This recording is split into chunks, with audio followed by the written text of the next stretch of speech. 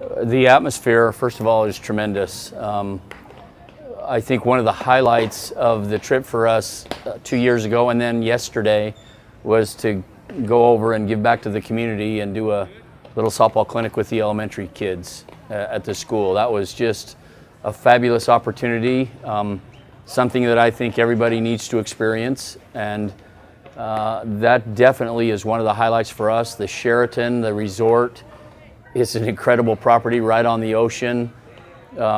You walk across the street in a quaint little community to the ballpark. The people have been tremendous and nice and great support. And then, of course, this year the level of the competition is phenomenal.